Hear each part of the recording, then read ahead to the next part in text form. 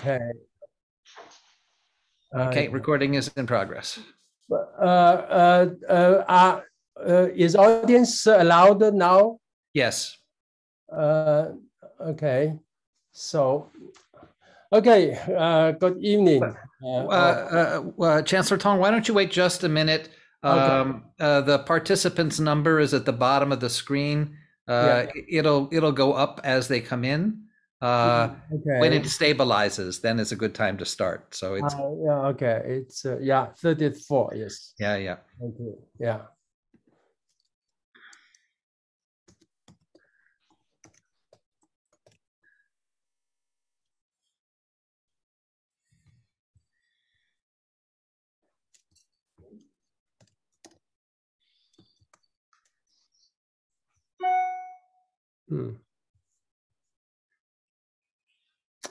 Okay, yeah.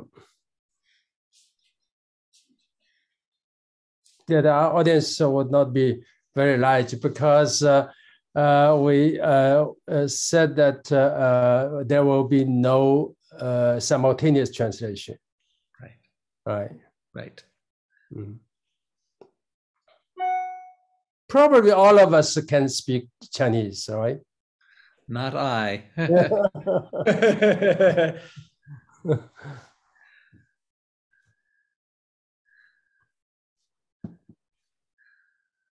Okay, well, why don't we get started and then others will. Jen, you want to say something? No, sorry, I hit the button. Sorry about that. Okay, let's start.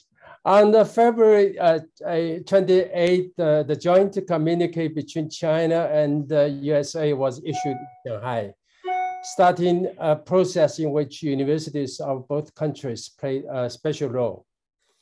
As a university made possible by the process started 50 years ago, Shanghai New York University, or NY Shanghai, together with its sponsor on the Chinese side, that is East China Normal University, decided early this year to host 3 webinars altogether this semester, featuring those who participated in Sino-USA exchanges of higher education in the last half a century, respectively as leaders, as students, and as scholars. After the first webinar 1 month ago, we are now holding the second one.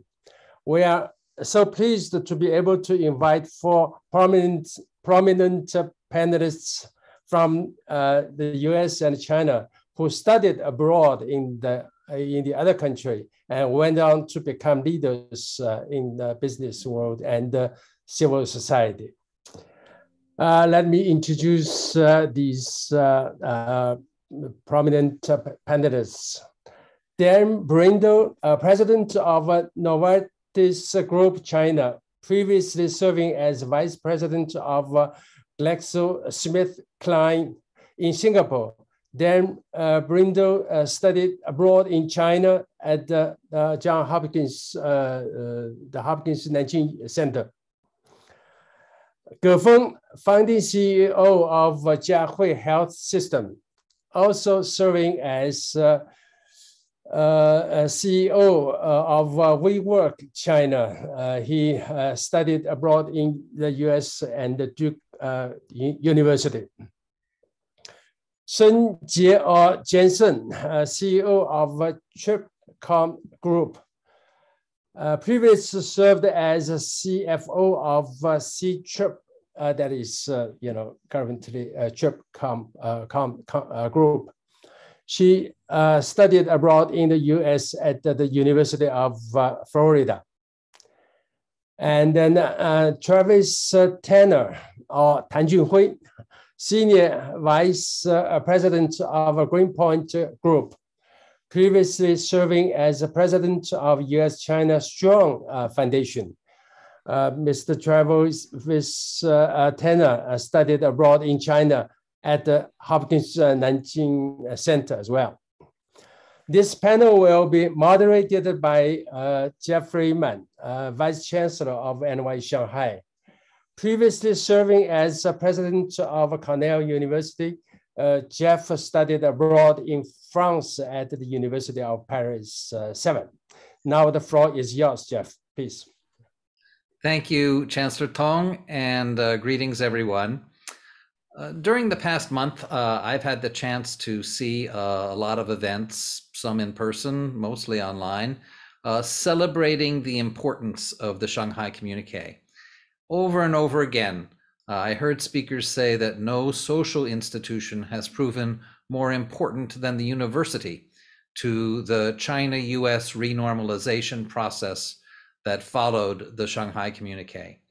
At one event, I heard a fascinating story from Jan Barris, who was part of the discussions at the end of 1978 that paved the way to the joint communiqué establishing official relations between the US and China. In this talk, Jan said that in November 1978, the American negotiators were talking among themselves about how during the early 1900s, the so-called Boxer indemnity students had strengthened US-China ties. And the Americans decided that they wanted to explore the idea of renewing student exchange beginning in 1979. And so with the approval of President Carter, they proposed very nervously that 10 students might go in each direction every year.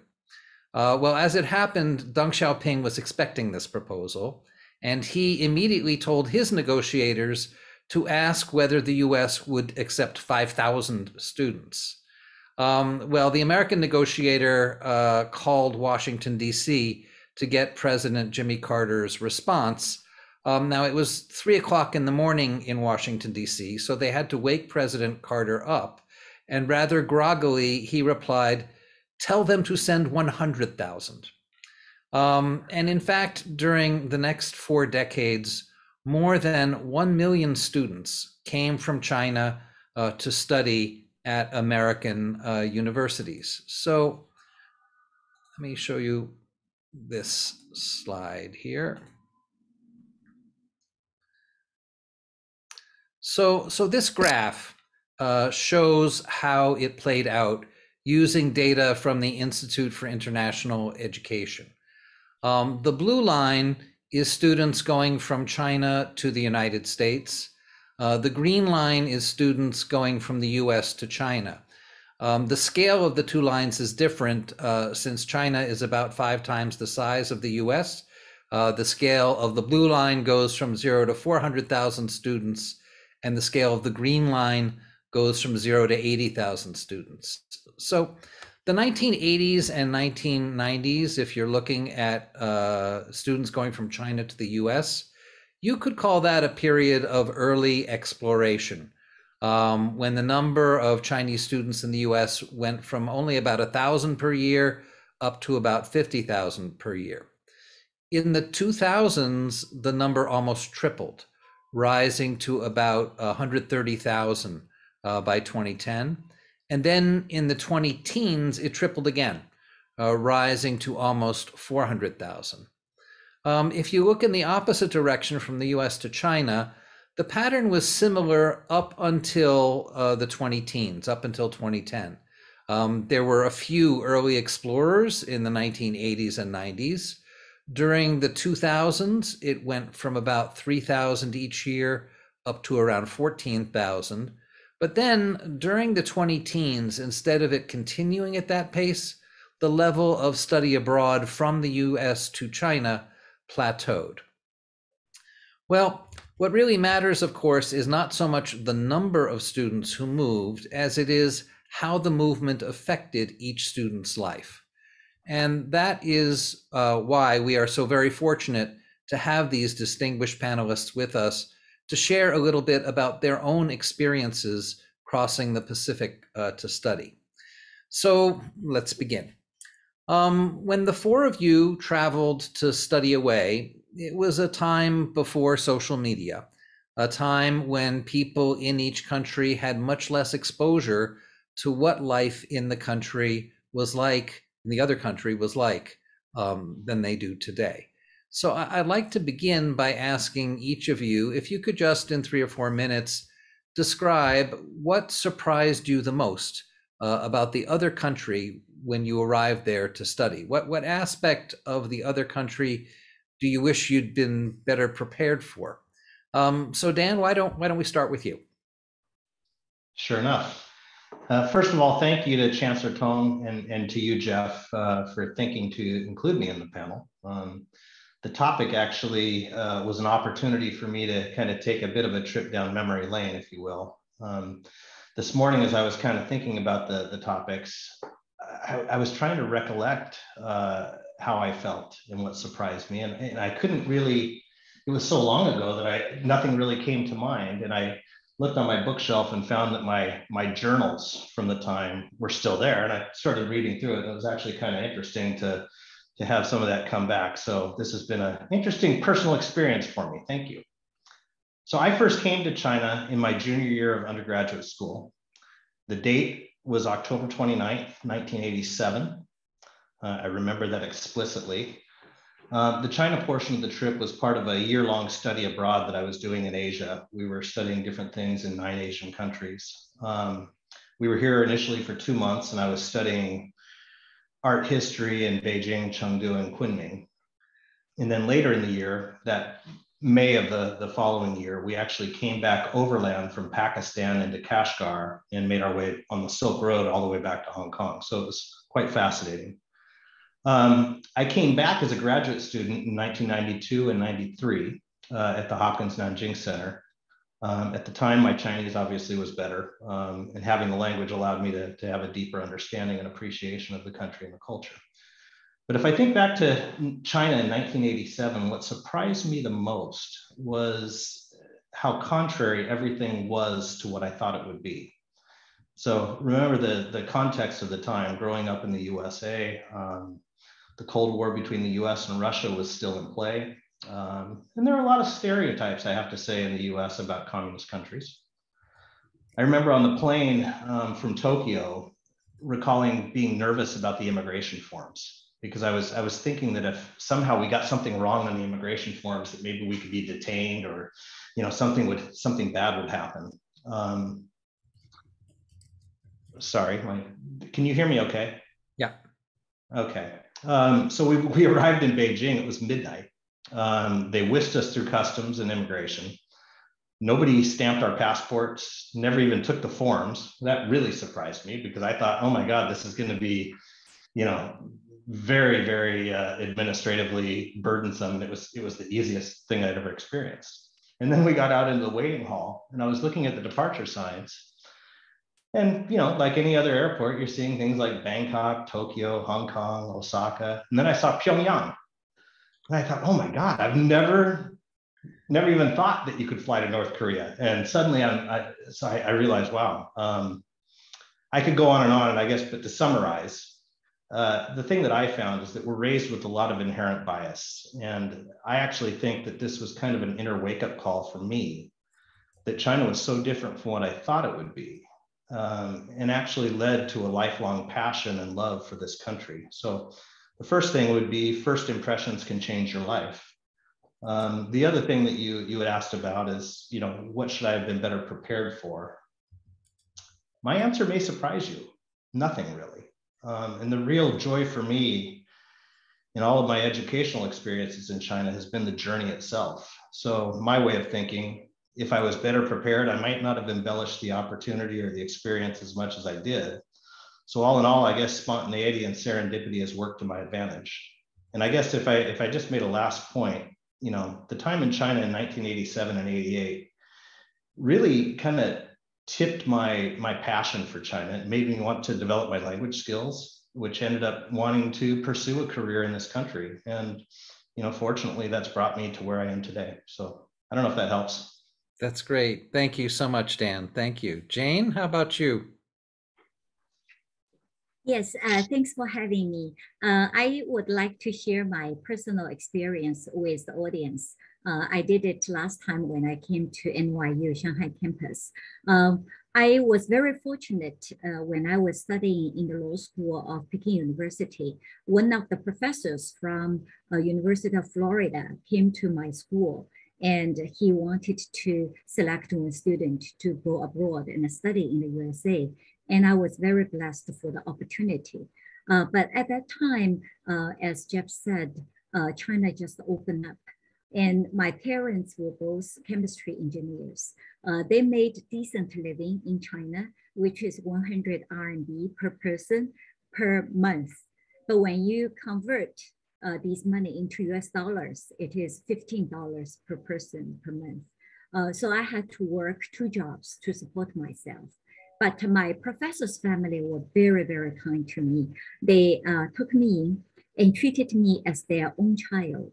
So as a Chinese girl who was highly influenced by Confucius teaching, I told them that in China, when a kid is young, parents always take good care of their children.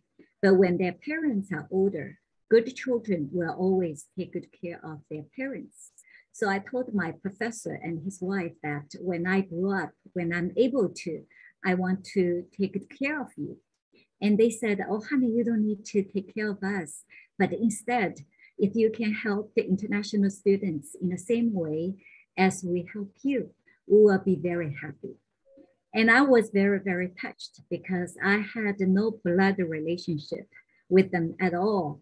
Yet through them, I see how big hearts they are. So although I was penniless when I was a student in United States after I did my tuition, I always had a very big dream that someday, if I'm able to, I want to establish a scholarship named after my professor to help the international students.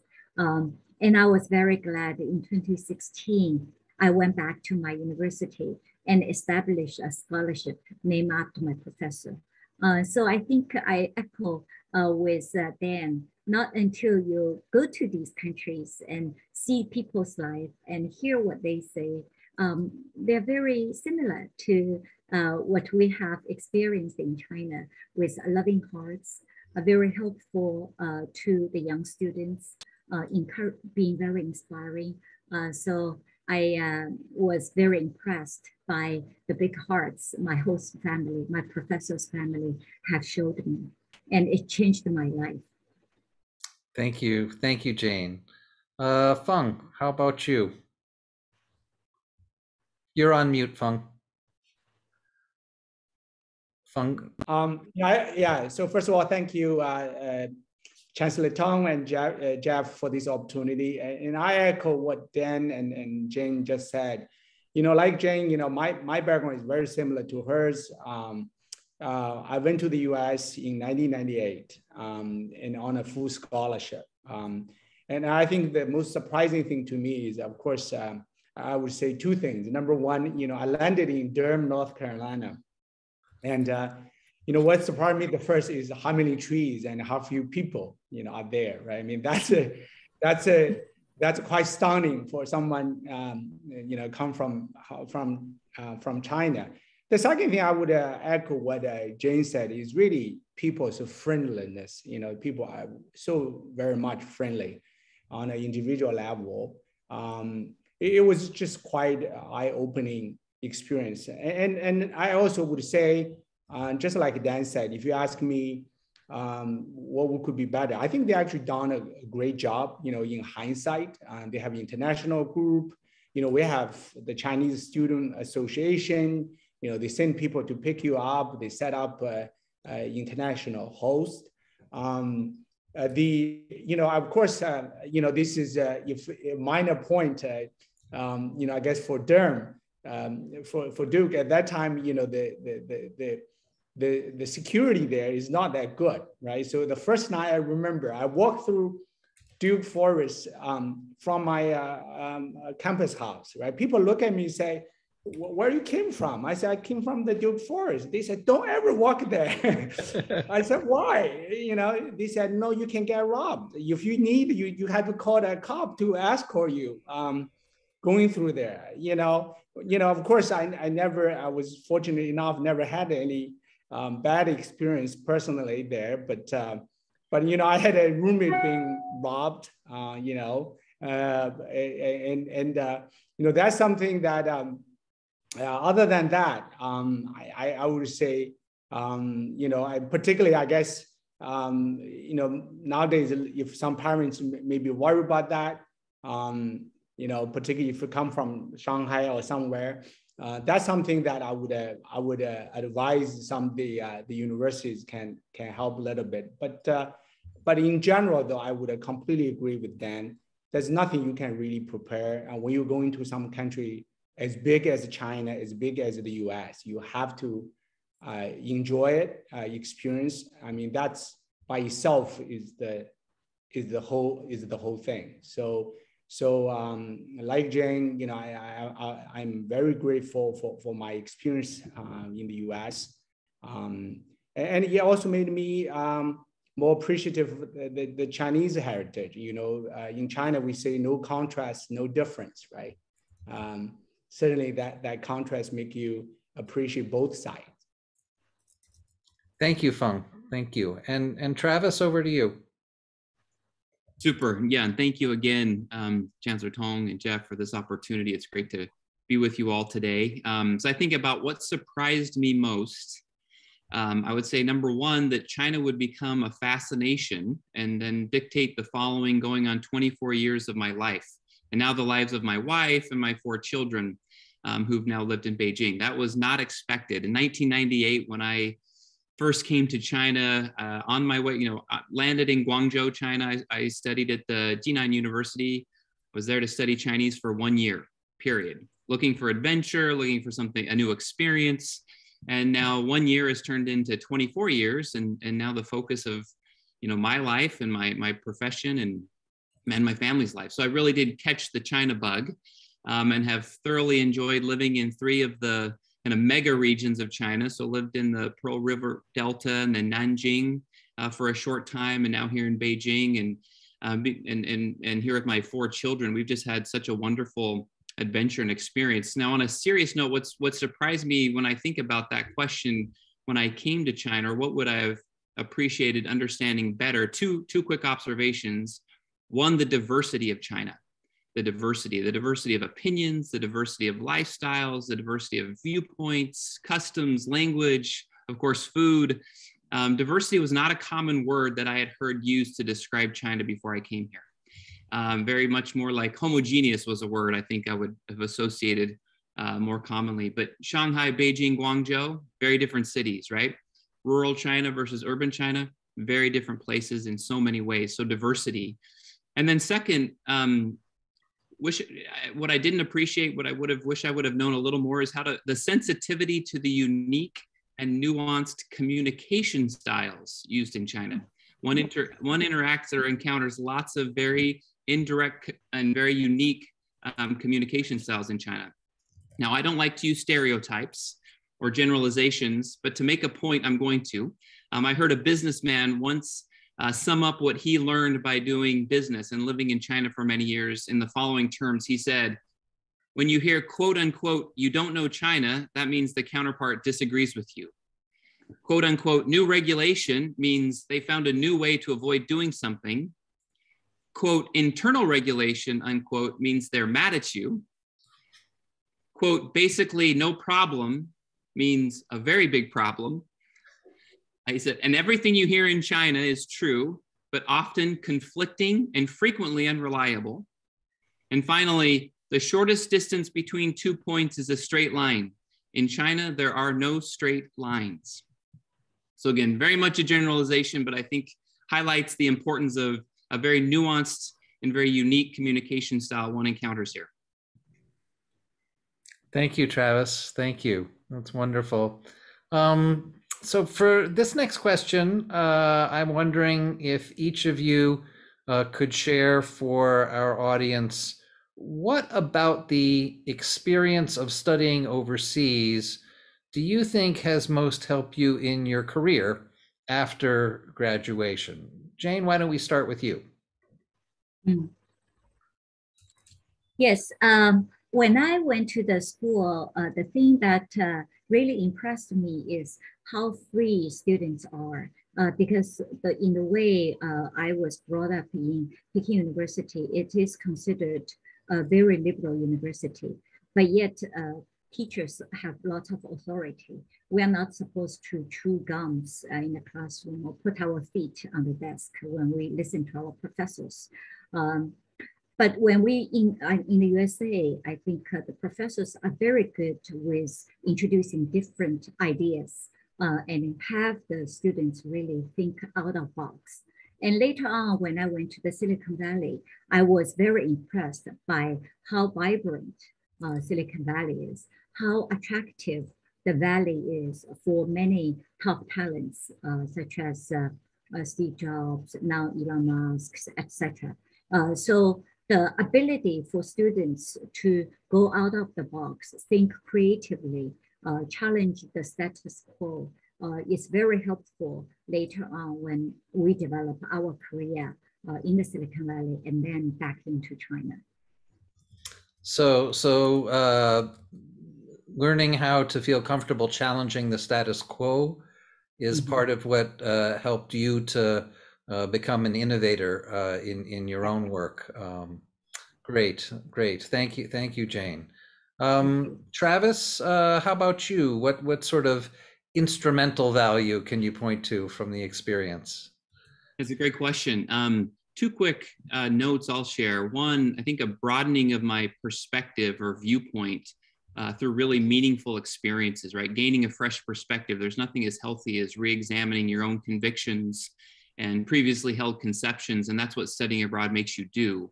I think everyone's familiar with the Chinese idiom, 井底之蛙, right? The frog sitting down at the bottom of a well can only see, right, what he can see in that well. You can't talk to that frog about the ocean because he only knows that little pool of water that he's lived in his whole life. So broadening one's perspective, I think, is very valuable to be a successful professional. And then second, I think I would say studying abroad in China gave me lots and lots of practice at getting outside of my comfort zone, right? I don't think studying abroad is in and of itself a magic pill, right? If I study abroad, I'll get lots of valuable experience and insights. It's about leveraging that opportunity to create meaningful experiences, right? Lots of students study abroad in one or the other countries and can just scroll on their phone and stay in their dorm room and not go out and experience the environment they're in. And they won't get the same experience as someone who steps out of their comfort zone. Quick personal example, when I was a student at the Hopkins Nanjing Center, the director came to the student body and said, hey, we have an opportunity to host a delegation of American congressmen who are coming to China, and they're going to come spend a day in Nanjing. And if you'd like to, we're going to let you all compete to get to be basically a tour guide and show your congressman what you want them to know about China. You have a day to do that. So you had to work a Chinese and an American student together to design an itinerary, and then those itineraries were judged and then ultimately selected. So me and a Chinese friend, we spent literally days and days preparing our itinerary. And in the end, we were selected to lead a group, and we hosted a congressman and his wife and a couple of other VIPs. And we spent some time at Nanjing University with some engineering students. We went out to a farm on a small island in the middle of the Yangtze River where they grew chives and had grape orchards. We had lunch with a farmer. We went to a school for blind children. We met at a Chinese retirement center, and this congressman got to learn how the social credit or the social system worked here. And that experience made me get out of my comfort zone over and over and over again to figure out how to pull together something like that. And now that particular classmate, he and I to this day are very dear friends. Our families are dear friends. And it's all because of that experience as a study abroad student. So getting outside your comfort zone and having a broadening of your own perspective. Terrific, Travis. Before we go on, let me just say to the audience, at the bottom of the screen, you'll see a Q&A button. Later on, we'll have some time for questions from the audience. And so if you have a question for any of the participants or all of them, please don't hesitate to click on that Q&A button. Dan, over to you. What about the experience of studying overseas has been helpful to you in your career after graduation? Sure. We could probably spend a whole day and probably several bottles of wine in one evening talking about this. A lot of what Travis and Jane just shared resonates with me completely. maybe in the interest of time, just make a couple of observations, I guess. For me, I really did, as I told you before, 2 separate stints overseas. And each of them, in a way, kind of had a different impact on my future, I think. So as an undergraduate student, it was obviously a remarkable opportunity. You know, we traveled across 9 countries in Asia for a whole year and experienced it a lot, tons.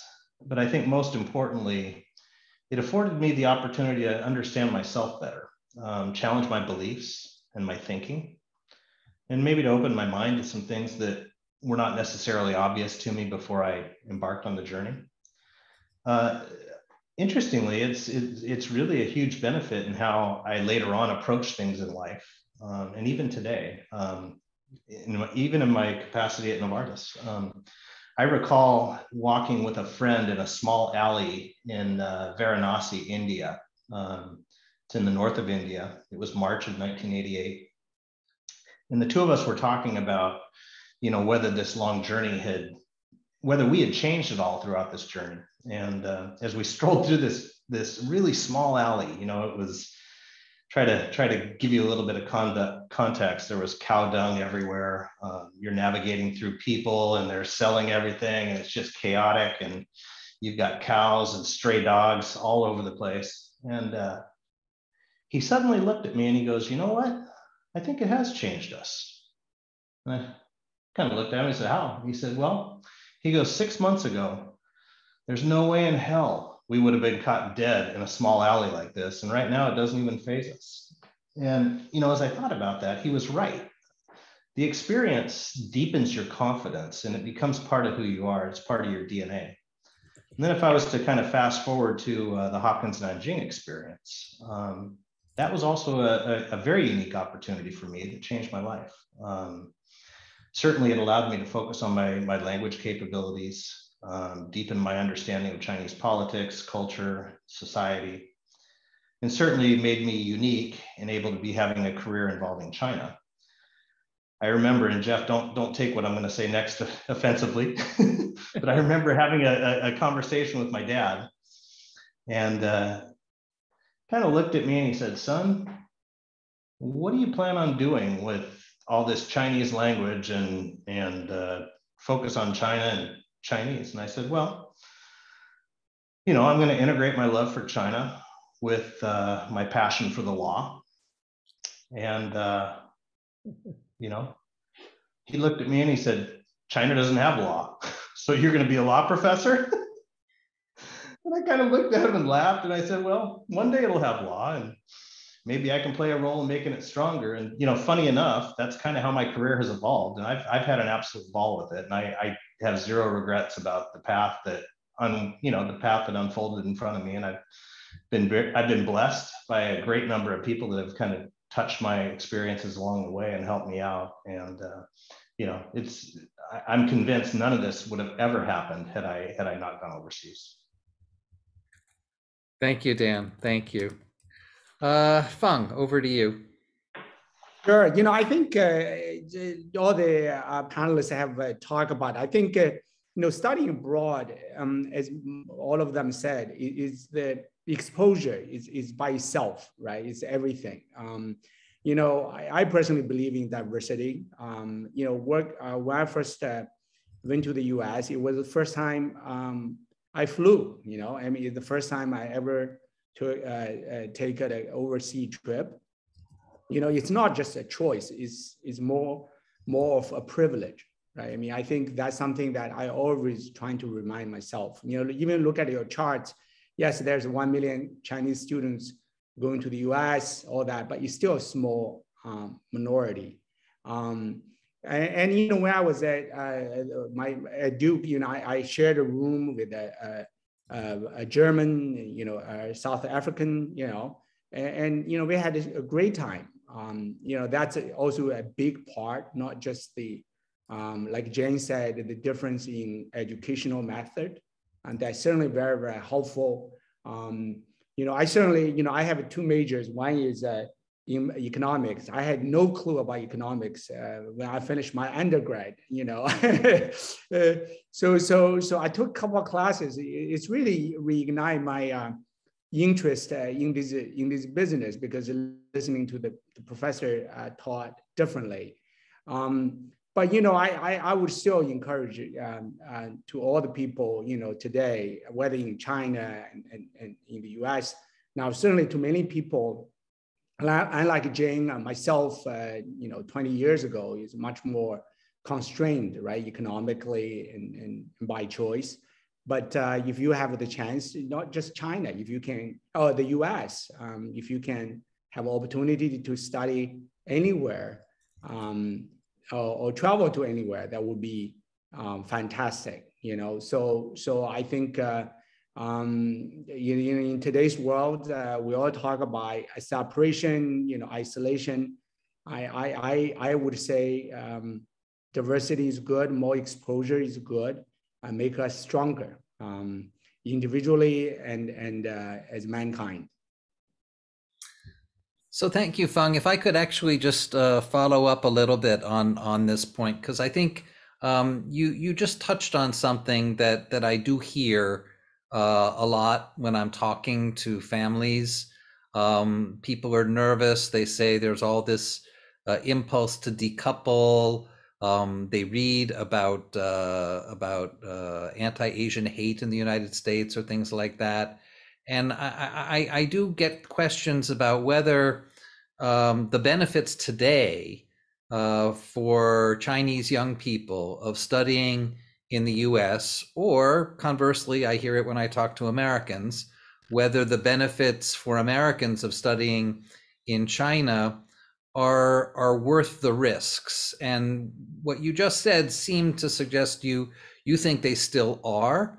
But I'm curious if you have any guidance to offer these parents as they're trying to do this kind of balancing.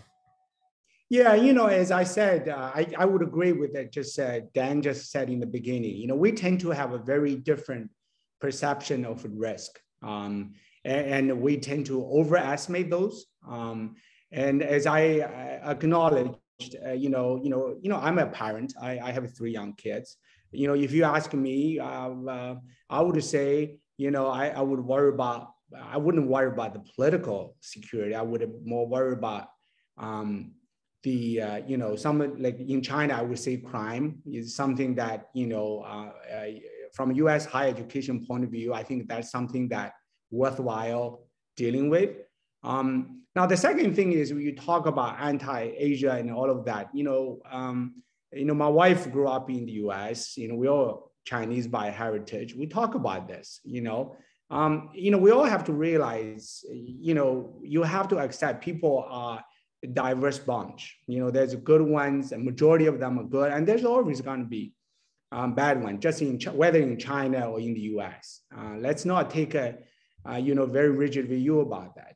And that's life, right? You know, as a parent, forget about me. You know, I think I would firmly believe let them be exposed to different things is a good thing, because life is not about monotone. Life is not about, you know, a straight line, like Travis said, you know, 2 points. But, you know, at the end of the day, having that choice by itself implies a privilege, you know. You know, people forgot about that. You know, in China, I mean, I think Jane would know this better than any one of us. You know, Chinese have so big of traveling until the pandemic, but it's still a minority who can take an overseas trip. You know, so much bigger than 20 years ago, but still a small number, right? I think today, yes, you know, the trend is not very encouraging from a political point of view, but I think individually, you know, I think I'm still believing in it. You know, as I said, you know, I live in the US for 12 years. You know, I have really no bad thing to say about it. And, you know, I had a great experience, just like what Travis Dan said about their experience in China.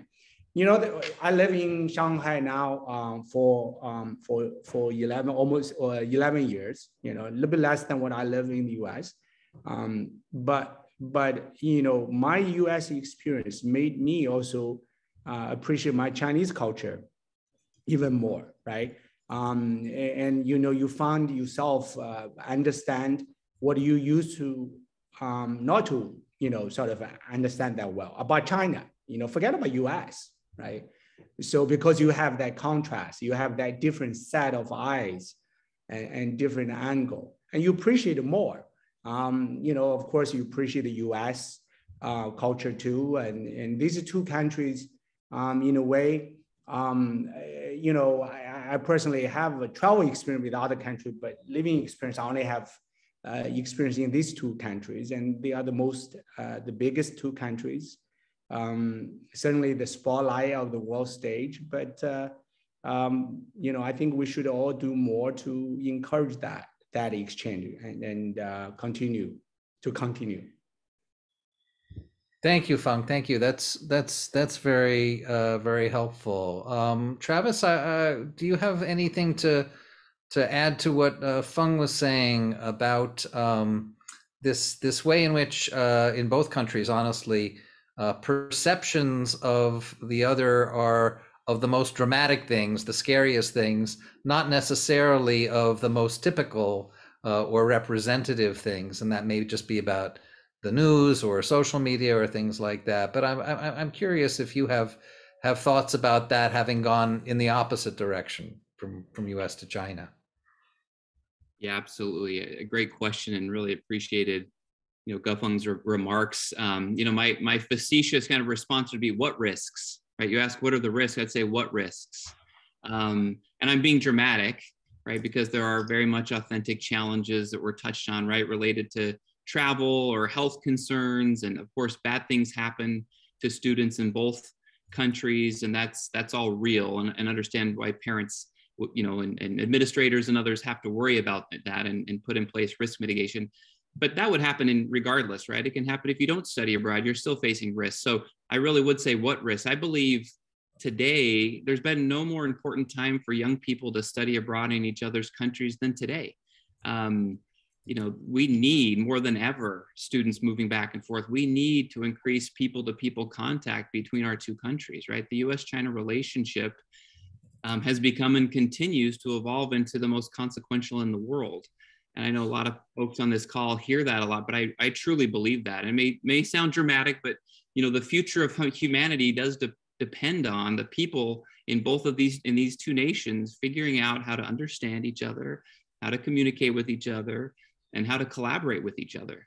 So we need young people, right, to do this, to take this leap and to study abroad and make a difference in the world, right? The global challenges that our children and grandchildren will face around, you know, nuclear weapons proliferation and climate change and transnational crime, et cetera, require, you know, individuals to have deep understanding and relationships in the other country. So, you know, in my very humble opinion, you know, to be successful in the world, this next generation, which again, I have kids like you, Gufeng, that are part of that, they need to have a global perspective, don't they? You're not going to be successful unless you do. Trying to understand, for example, why gas prices in the United States are increasing without a broader perspective of the world, good luck, right? You're going to have a very difficult time understanding what's going on around you. So again, I mentioned this before, but that perspective and exposure to different ideas is really the essence of living, right? It's the difference of, like, it's easy to debate or dispute someone in the comment section of a Weibo post or a YouTube clip. It's something very different to sit down at a table, knee to knee, with a coffee in hand, and look across at someone from a different country that has a very different view than you do on an issue, and listen to them and try to understand their perspective, and then to articulate your own position, right? That's how you learn. That's how you really develop the kinds of kind of core competencies that you'll need to be successful in this very kind of global world in which we live in. So yes, there are risks, but boy, does I think the benefits, you know, outweigh the risks. Dan, you have thoughts on this? Boy, I have so many thoughts on this, but Travis and Feng just kind of took a lot of what I was thinking about anyway. So, but I'll probably kind of add on to a few of their comments. And, you know, Jeff, I was reflecting a little bit when you and I were together in DC in December, and we talked a little bit about this. You know, honestly, what I've seen in the breakdown of the relationship between our countries, frankly, breaks my heart, and it scares me. And if I think back to, well, a couple of things I'll mention. First of all, if I think back to when I had the opportunity to do this, it was remarkable, because I think that we lived in a time when just the student exchange helped improve the understanding between our countries. It found the commonalities rather than the differences. When it did find differences, it found it as an opportunity to bring understanding rather than, you know, scare. And I guess the last couple of years, when we've seen the relationship go the opposite direction, break down, and, you know, because of the pandemic, it's been hard to get people in. Either way, understanding breaks down, you know, and if you think about just even the most obvious example, you know, not having reporters from each other's countries in country, you're not going to get very good understanding. You're going to get kind of third and fourth party information filtered on what's really happening, and it doesn't do well for, you know, bringing people together. So I guess my initial reaction is, if there was one thing that we could fundamentally do different to make things better between our countries, it would be to escalate the number of student exchanges and really focus on this point and you know, encourage it. And I'll tell you, one of my assistants, her son is about ready to graduate from college or from high school, super smart kid. And she was asking me about, you know, all these universities in the UK. And I thought, well, okay, I don't know a lot about the UK, but I'll try to help you out. And but I said, you know, if this kid's so smart, why isn't he applying to like Columbia and Harvard and Yale? I mean, because he's like super smart in chemistry. And she goes, oh, he doesn't want to go to the States. He's afraid of the States. And I said, I was blown away. And you had told me similar things to that. And it broke my heart. I was thinking, oh my God, you know, we really got to correct this, because, you know, directionally it's not good. So yes, certainly there are risks. It might be personal, it might be political. But I think we also need to take the approach to prepare people better going in, so that they understand, you know, I mean, honestly, my kids grew up in China, and they respect the law, and they respect the way that things should be done. And I think to you know, before kids go to the US, or before, you know, foreign kids come to China, it's also, you know, appropriate to prepare them correctly so that they make good decisions. And I guess, you know, the experience will help you make better decisions. But I think as you evolve from kind of your, whatever it is, from your adolescence into your more adult years, it's really how you make decisions that's going to guide, you know, how you evolve. And, you know, for me, I think the experience that you're going to get through this overseas, you know, and not only the experience that you're going to get as an individual, but the opportunity that you can give back to the broader society is fantastic. And that's something that we also fail to think about. We only think about the individual. We don't think about the broader impact on society. So not sure if that helps, but these are some of the things that are on my mind.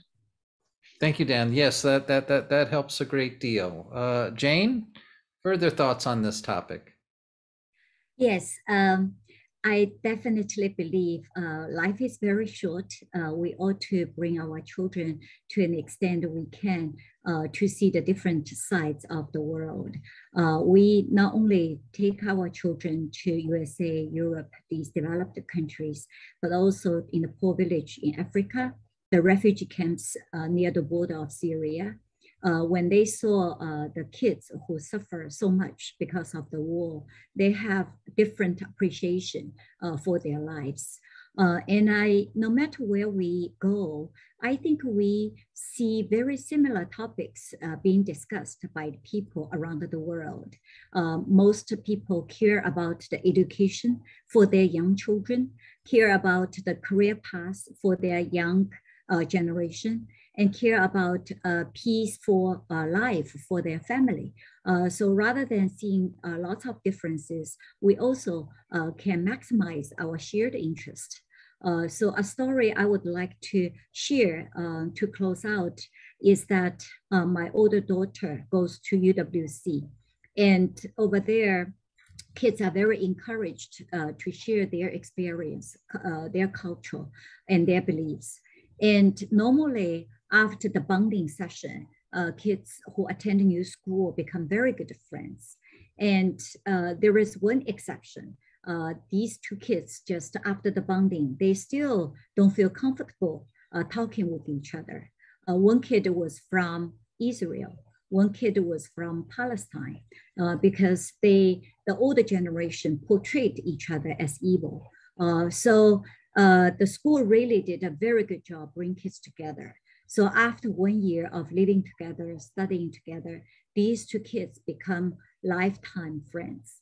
And I want to see more children, more people from different culture, from different nations become friends. So we are putting lots of efforts to invite people from all over the world after the pandemic is over. Hopefully we'll be able to receive more foreign students to come and visit China, and also to bring more kids to see the rest of the world.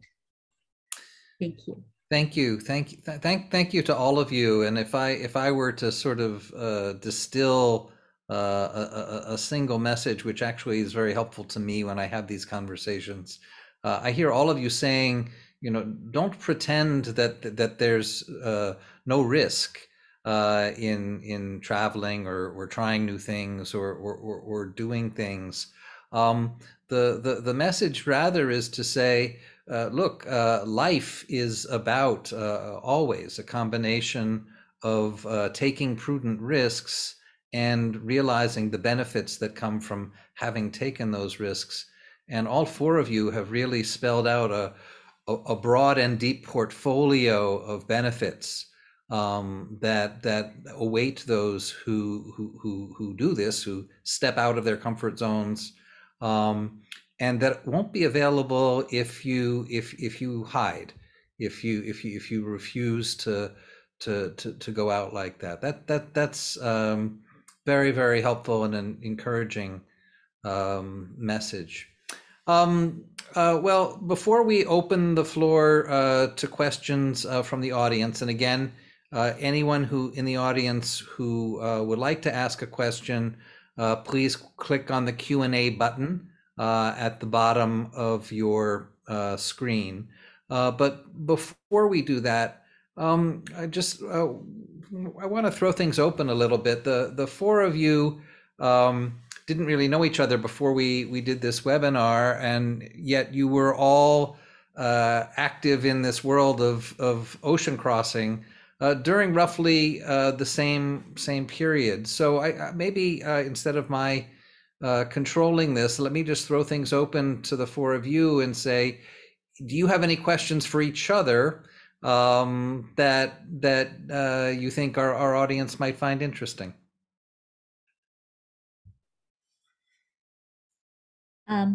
Maybe I can start. In the 14th five-year plan, China has put efforts to make attracting the foreign friends to visit China as one of the priority for China. And I love to hear from Dan and Travis as to the things, maybe top two things China can improve in order to make travel into China much easier. Well, I can start. I think obviously the first thing is going to be we got to make travel easier. We got to get flights back to between the countries, make it more regular. Honestly, I went through the experience coming back in late January, and for somebody that I've probably been in and out of China, I don't know, 300 or 400 times in my life. No joke. this was the only time I was actually really nervous about coming back, because just navigating all the health codes, all the PCR tests, all the requirements, it's all for the right reasons. And then to arrive and go through all the quarantine stuff, you know, it makes people really think long and hard about whether or not it makes sense to even go back to your home country, but also then to come back to China. So I think certainly we've got to get to the point where we're comfortable from a public health perspective that we can start to move things forward. That would be one. You know, clearly getting, you know, processing visas is important. You know, from a corporate perspective, I have to tell you, the pandemic has probably been, I hate to say this, I know it's being recorded, but I'm going to say it and it's going to be misinterpreted. The pandemic has actually probably been somewhat good from our business perspective, because we don't have all the foreign executives coming in and out, because it can be quite distracting. It's forced us to be much more self-sustaining, I guess. But I think it's time now that, you know, it's been closed for a couple of years. We've got to start to reopen the door, and, you know, whether it's, you know, companies like Novartis or Jiahui, or, you know, whoever it's going to be, I think we all have a way to contribute to helping the government get comfortable with that. But, you know, clearly that's where I think we need to go. Thank you, Dan. Travis, do you have any thoughts? Yeah, well, first of all, just affirm everything Dan just said. Jane, is a great question, but, you know, there's a lot of room for improvement, right? We're at a very low level of where, you know, we have very few people coming from the U.S. into China, where there's a lot of pent-up demand. So it's flights, it's visas, it's, you know, facilitating all of that experiment. It's almost impossible. How many American students are currently studying abroad in China today? Jeff, you may actually know the exact number, but I think it's actually countable on a between this group on our hands. We could count them all, I think. So we've got a few hundred, but we're very, very fortunate. So. Yeah, so right, we're in the hundreds. Unfortunately, that chart, yeah, that's really low on the chart that you showed earlier, and where we want to get to. So just facilitating that. One just kind of maybe humorous or anecdotal item to think about, as we've transitioned into kind of everything happening through our mobile phones in China these last 4 or 5 years, right? I pay for everything on there. My Jiankang Baozi. Imagine a tourist now coming into China that doesn't have a Chinese bank account and a Chinese phone number. How does that individual now navigate China? How do you book a ticket? How do you book a hotel room? How do you use trip.com, right? I mean, trip.com, I think, is one exception, but everything else almost entirely you have to be able to access through your Chinese kind of ecosystem of apps. So that's one to think about. Can I propose the counter question then in response, Jane? I love that you went first. I wanted to ask, I was so impressed, Jane and Dan and Feng, with the comments that you made, and kind of the proponents that you are for study abroad and the experiences that you've had. I'm just thinking, you know, for those of us that have been fortunate enough, and Feng used the word privileged, right? That we've all been privileged to have that opportunity. I think that's the right word. You know, what have you done, or what have you found effective in how you've interacted with others to promote others to have this experience? How have you been successful in encouraging other Americans or other Chinese young people to study abroad? Like, what can we do as, you know, believers in the cause? How do we now go out and kind of propagate and promote that to others? Yeah, you know, I think, Travis, I can start with that. I actually would say, other than what Jeff summarized, I think another key message, other than perspective broaden, I think we all have to believe in the goodness of people. You know, it doesn't matter if it's Chinese or Americans. If you, like what Jane told the story of their class, her daughter's classmates, you know, people tend to have this facade, but, you know, deep down, it doesn't matter. You high life, you know, whatever, you know, all we worry about is food on the table, kids safe, go to school, right? You know, get work done, don't yell at my boss, or, you know, whatever, right? So it's, you know, vast majority of us, although it doesn't matter as Americans, you travel to other countries, you travel to Africa, Arab, you know, most people good. And that's the most important part.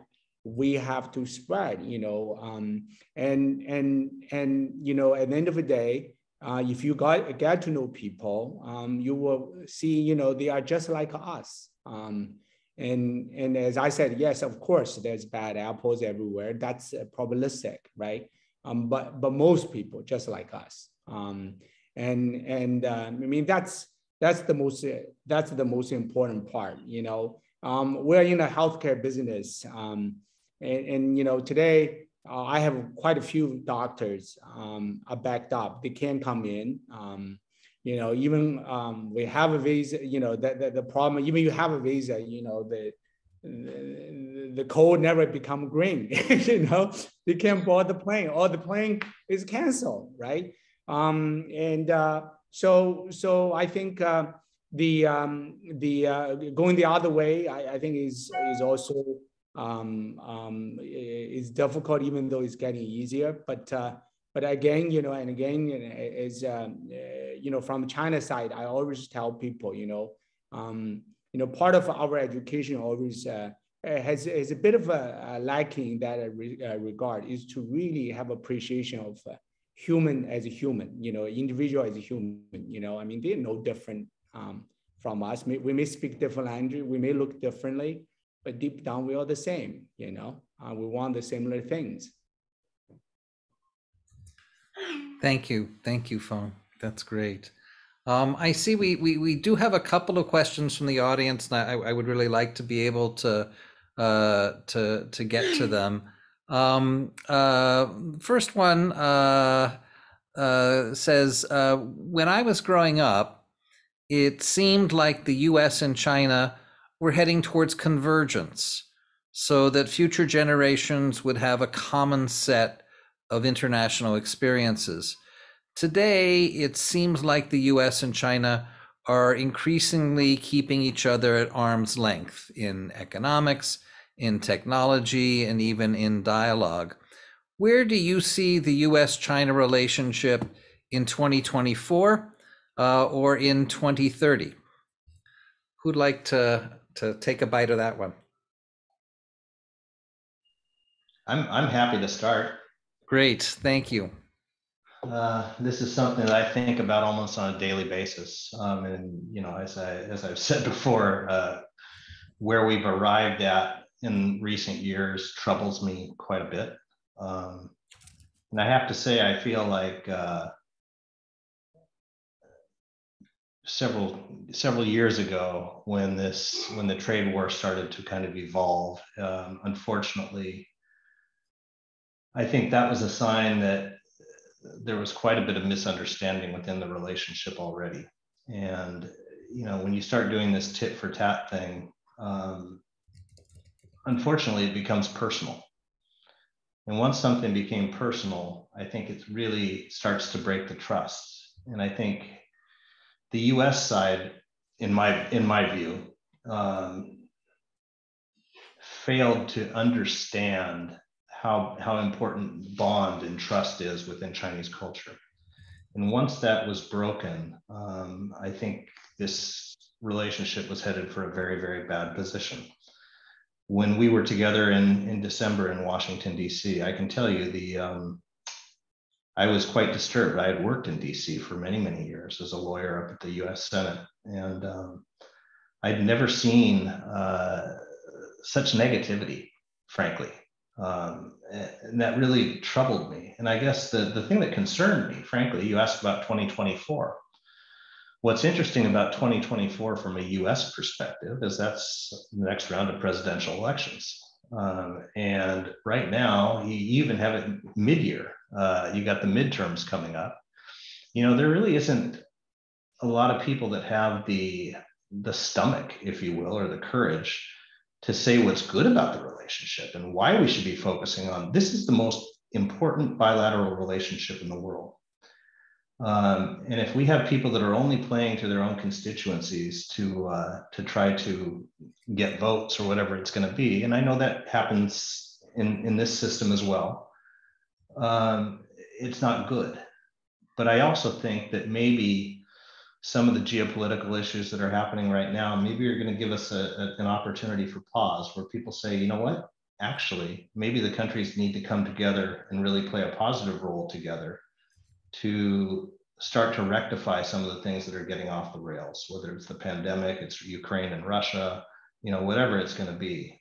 So I actually, strangely enough, I kind of feel like, you know what, maybe this is the opportunity that we need to kind of get the countries back together toward working at that trust. And if we can do that, then by the time we hit 2030, I think we're going to be in a good situation.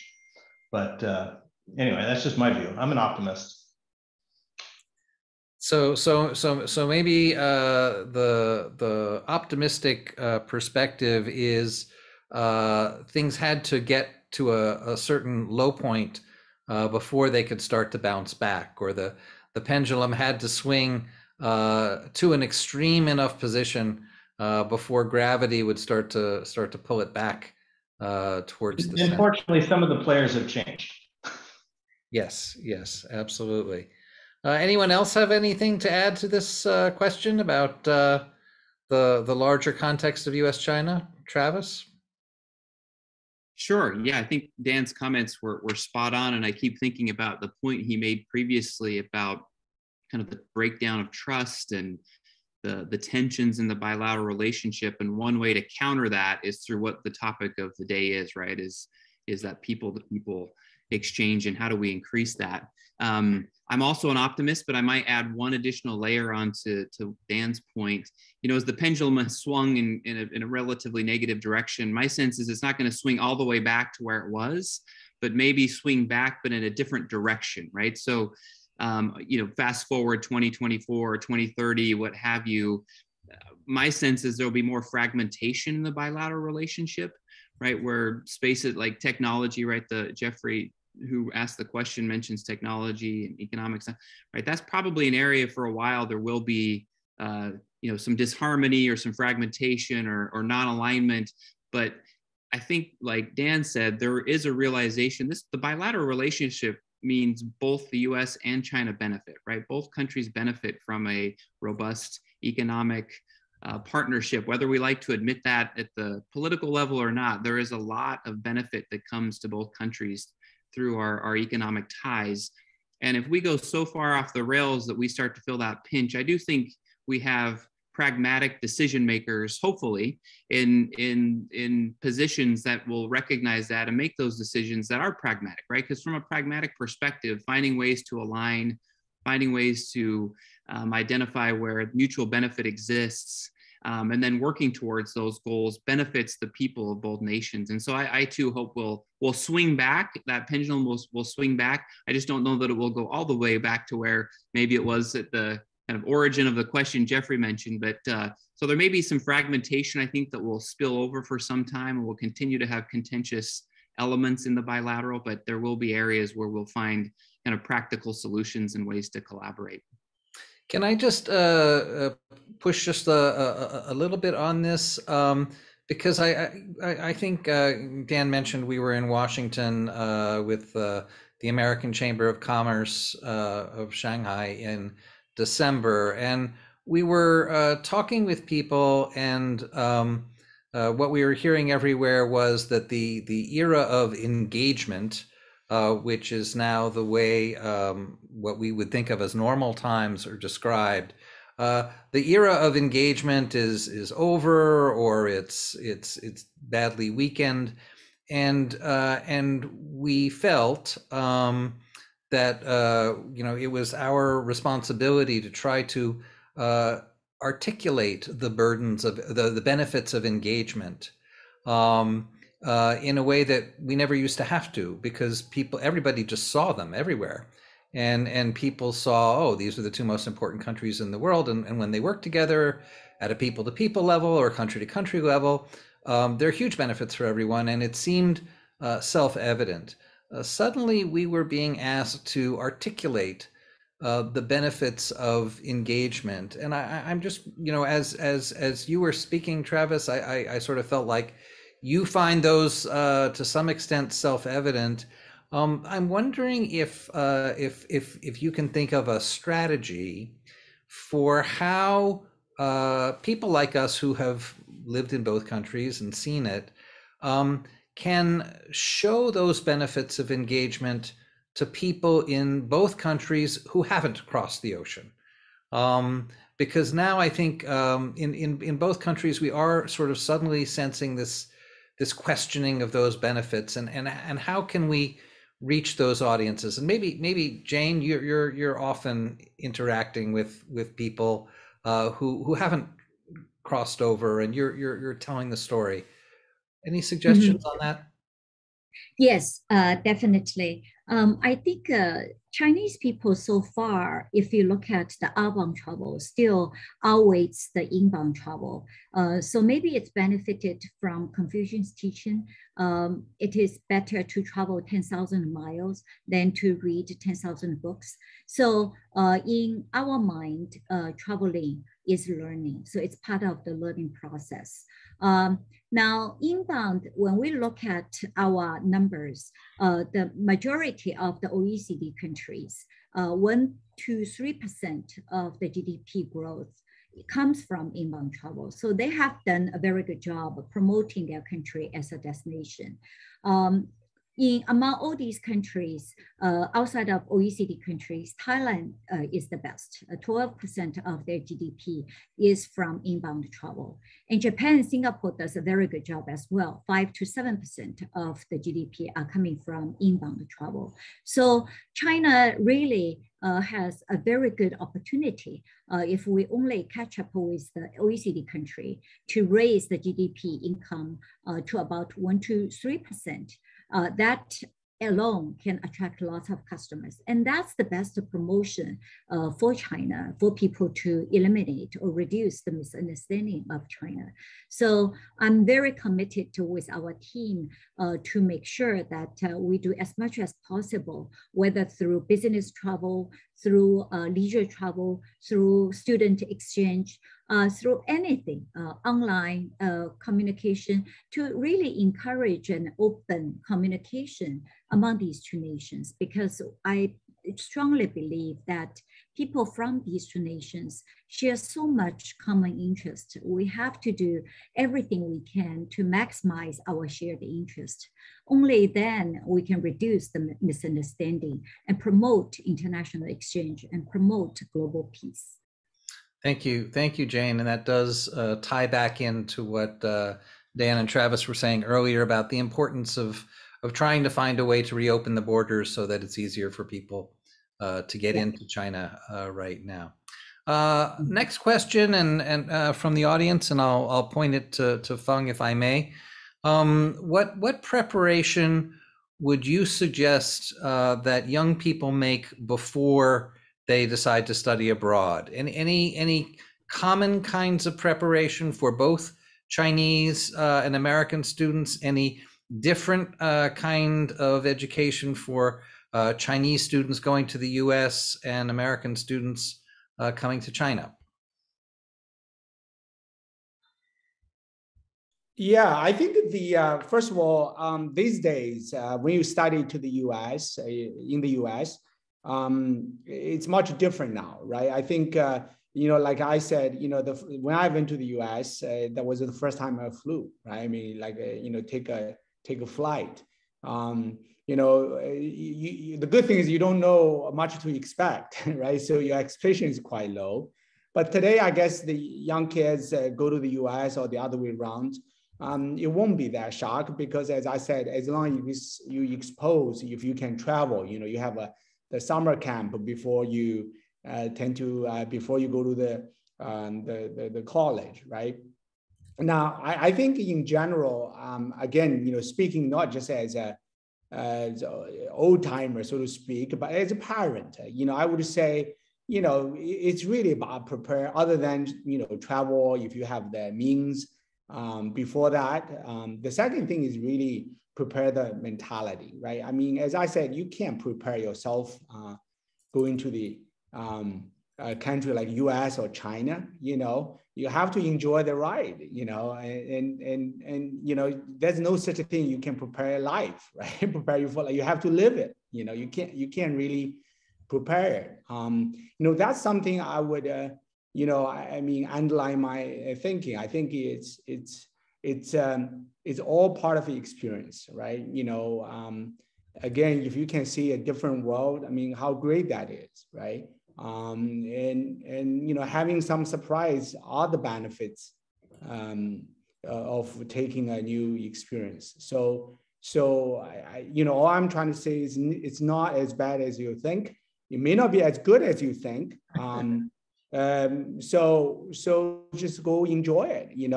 It's better than when you're getting like for example, I always tell people I'm in the business of healthcare. I open a hospital in China because I believe when you do healthcare, it's very, very different from studying overseas. Right? When you study overseas, you're 20. You want to leave home, you want to fly, you want freedom. You're 70. Somebody has cancer. That's very different. You want to stay at home. You want to stay close to your families. You don't want to travel overseas because it's very different stage of life, right? So I would encourage all the young people, if you again just be mindful that's still a privilege. Not everyone can have that opportunity. Trying to enjoy it. Thank you, Feng. Thank you. Anyone else have advice for potential students who are willing to take this step? Jane. Yes, I as a mother, I understand a lot of parents always want to make sure their kids are very well taken care of and have supports when they need it. I would encourage students to do a couple of things. One is polish your language skill wherever you go. If you go to Spanish-speaking country, obviously learning some language will make life much easier. Secondly, also read some literature about that country, read some history about that country will make it much more rewarding. And thirdly, if it's all possible, try to build some network before you even go there. So make some friends. So when you arrive in a foreign country, you have somebody already can you show you around, make sure your trip is pleasant and also safe. I think these are the things we can do. Now, I see lots of students, lots of colleges already have events in the country where the students are, try to get them familiarized with the environment they will be in. But again, life is an adventure. I think if you go there, enjoy yourself. Don't eat Chinese food. Eat as many different food as possible. Chinese food is one kind of cuisine. Try to watch some sports, play some sports as the local kids does. Watch some local shows, movies, embrace yourself into the local environment because this is life. I'm sure wherever you go, try to learn as much as possible from the local community will make your life colorful. Thank you. Thank you, Jane. Thank you very, very much. Well, our time is winding down, and if I may, I just wanted to share a couple of reactions to the comments from our speakers. And it's fascinating to me, I must say, how similarly the four of you think about this, think about your experience, think about the advice you give. I think part of the message that I wasn't quite expecting when we planned this, but that's very powerful and that I appreciate myself, was the way in which all of you are telling young people who are thinking of going overseas to not worry about being surprised, but the opposite, to embrace the surprise, to understand that the whole point of this is to go on a journey that is not what you're planning. And that is part of the great benefit that you'll take away from it. And it's part of the joy of the the experience that you will have. And I would just say for myself, Chancellor Tong mentioned at the beginning, I did not study in China. I studied away in France, but my study away experience was very similar to the one that the four of you described. It gave me an entirely different perspective on my own country than I had before. In some ways, it deepened my appreciation for my own country. In other ways, it gave me a whole new worldview that I was so grateful to have had the opportunity to acquire. And I felt that I was no longer limited to one set of eyes. I had multiple sets of eyes. I was really expanded from the experience, and that I think for each of the four of you was also a key part of the experience. And then the other thing that all of you emphasized is the way in which a study away experience gives you a completely different appreciation for the shared humanity that spans the globe. All the things, all the ways in which people who grow up in different cultures are the same. They may express common values, common ideals, common perspectives differently, but at in the center of their hearts, they are the same, and that is also a great experience. I want to thank all four of you for taking time out of your very, very busy lives to join us in this adventure. And I'll hand the screen now back to Chancellor Tong. You're on mute, Chancellor Tong.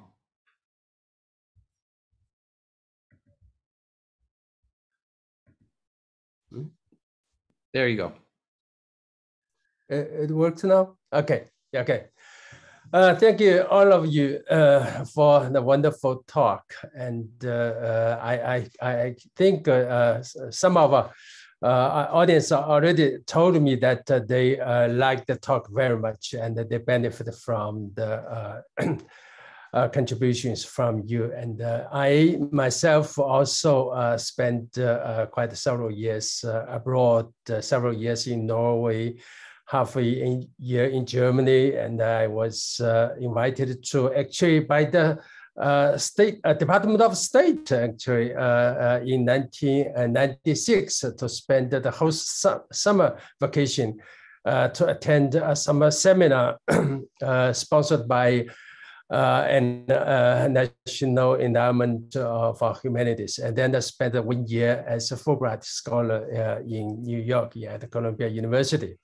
And I really benefit a lot from my stay abroad, particularly in the United States. And also looking back to that period, I benefit a lot from the best period of the Sino-American relationship. So maybe it's difficult for us to go back to that period, but I think probably we can, I mean, this difficult period, we can even have an optimistic understanding because in my view, you know, Chinese people and American people and Chinese people and people from the Western countries nowadays treat each other more equally because they have expectation for the other side more highly than it used to be. So when you have a higher expectation, you can have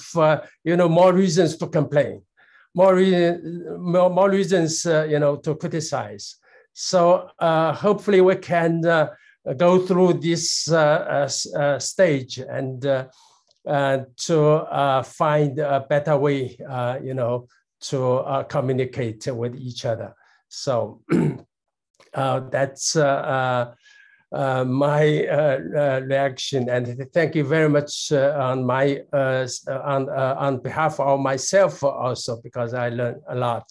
What you have shared with us will also be very important for my job here at NY Shanghai. Okay, so it's time for us to say goodbye to each other. Okay. Okay. Thanks, everyone. Okay. Thank you, guys. Yes. Thank you. Thanks. Bye-bye. Okay. Bye-bye. Bye-bye. Bye-bye. Bye. Thank you. Bye-bye. Bye-bye. Bye-bye.